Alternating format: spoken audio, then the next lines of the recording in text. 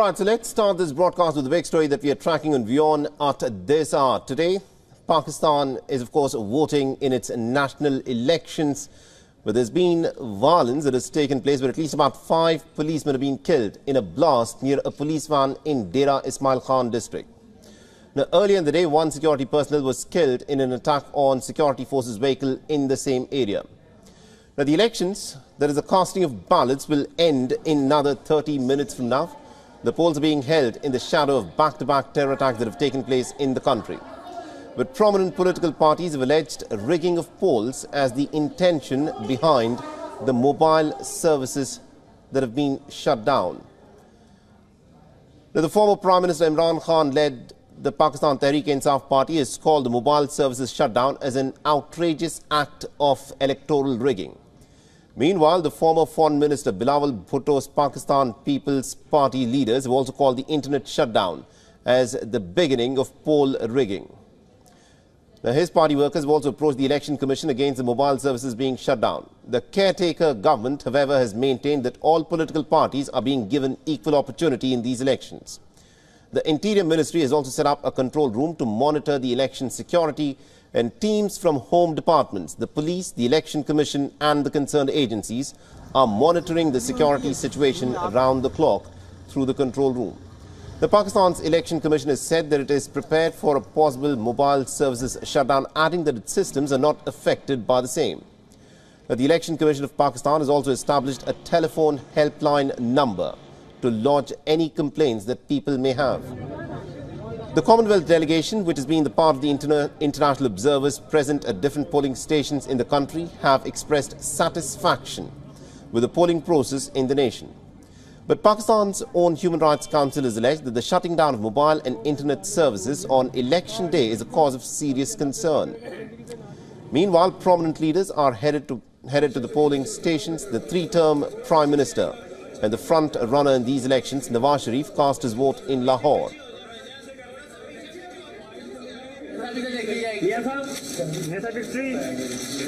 Remember, Nawaz Sharif has been cleared of all corruption charges and is now eyeing for a 4th term as the Prime Minister in these elections.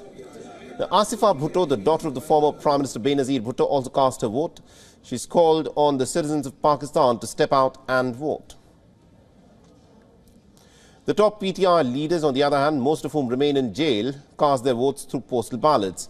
Amongst others, the former Prime Minister Imran Khan, the former Foreign Minister Shah Mahmood Qureshi, and also the former Punjab Chief Minister Parvez Ilahi voted via mail from Rawalpindi's Adiala prison, where they are currently lodged. And not only the leaders from Karachi to Rawalpindi to Islamabad and Peshawar, the Pakistani voters turned up at the polling booths across the nation to cast their ballot. Interestingly, some voters also made some pretty perilous journeys of over 100 kilometers to cast their votes in Pakistan.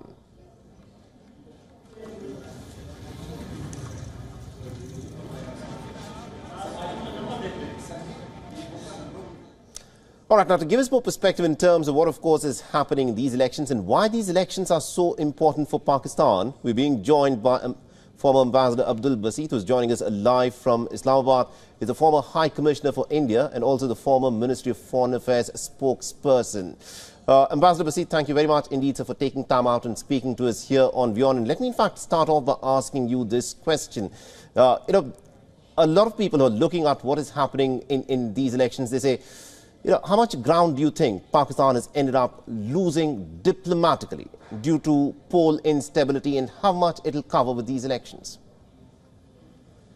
Thank you very much for having me. I think elections in any country, in any democratic system, are part and parcel of a country's growth. And in Pakistan too, we have been looking forward to these elections, and I'm sure that as a result of these elections, whosoever is able to form the next government, Pakistan would be put on a positive trajectory, and many things which have been pending for long, we would be able to get our act together, and this is a positive development in my view.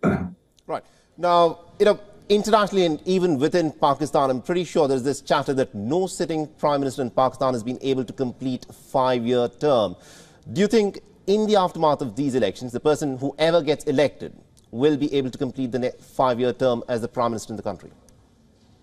I wish I had a crystal ball, but it is encouraging to see that at least three national assemblies did complete their 5-year term. Though there have been change of prime ministers, but the national assemblies were not dissolved. They completed their 5-year term since 2008. So that in itself, I think, is something which should be celebrated in the context of Pakistan.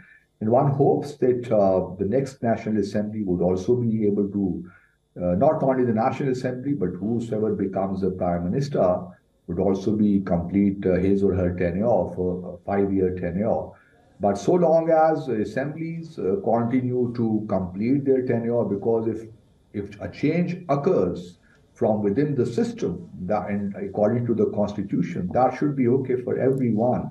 But I think one looks forward to, we are very optimistic about our system, the way things are at present. Now, Pakistan is geostrategically very important internationally. Now, as a former diplomat, how do you think, Ambassador Basit, the world is looking at these elections that are playing out in Pakistan at this moment? I think there is a huge interest as to who will form the next government in Pakistan, because there are, as you know, that in the region itself, we are in a deadlock situation with India. With Afghanistan, we have some issues. Even recently, we had a problem with Iran as well. And then our relations, the strategic partnership with China also witnessed some misunderstandings.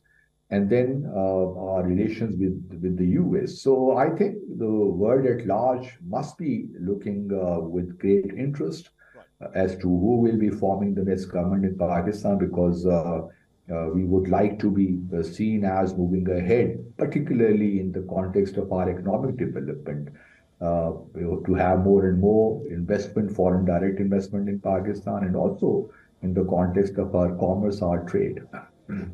Now, at this moment, Ambassador Basit, the fact is, people are looking at how Pakistan is also pursuing its foreign policy. Under Imran Khan, there was this impression that went around the world that perhaps Imran Khan, by taking a very hard position against the West, against the United States, probably ended up isolating Pakistan on the international stage. Now, I know you don't have a crystal ball to gaze into, but a lot of speculation within Pakistan now says that the prediction is probably it's Nawaz Sharif who may return as the Prime Minister for the 4th time. Do you think Nawaz Sharif, if he becomes the Prime Minister, will be able to mend fences with the West and, end Pakistan's diplomatic isolation? I think during the last government, the PDM government, which we had for about 16 months, things have improved with the US. And if Mr. Nawaz Sharif becomes the Prime Minister for a 4th term, I think things will get better. But that process has already begun.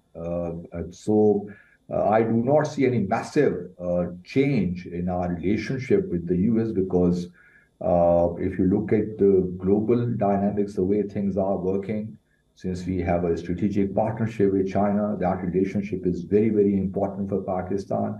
So our transactional nature of relationship with the US will continue so long as it serves some of our mutual interests. So beyond that, I do not see as to how we can really put or inject more substance into this relationship. Beyond, there are possibilities for economic cooperation and for other things. But as far as the relationship is concerned, I think during the PDM government, things have started becoming better.